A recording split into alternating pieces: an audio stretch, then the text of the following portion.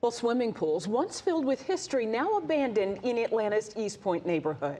But tonight, one artist is diving into the deep end, uncovering the story of segregation in a new exhibit called Ghost Pools. Atlanta News First reporter Sawyer Bussey shows us an inside look.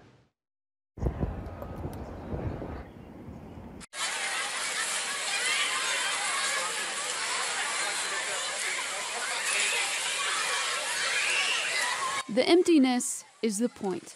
The painted concrete, the lone diving board, these are ghost pools, memorials of two public pools in East Point. We've marked out the footprint of the original pool. Historians say the spaces became battlegrounds over integration. There are lost swimming pools all over the place. Once you start looking, you see this is a phenomenon that happened nationwide. The Randall Street pool was built for the Black community.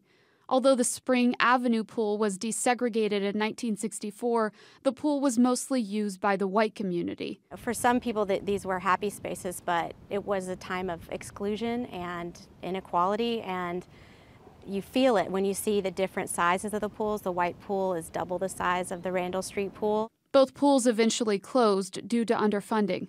Hannah Palmer created both public art installations to talk about the legacy of public swimming pools in East Point and the lack of a public swimming pool now. So I kind of wanted to educate my community on that history so that we can dream big about the future. You see an empty space. Drivers stop to see what's going on. And if you listen closely, you might hear the sound of ghost pools past. You can come see ghost pools for yourself through Labor Day. There are directions on how to get to both locations in this story in our Atlanta News First app. Sawyer Bussey, Atlanta News First.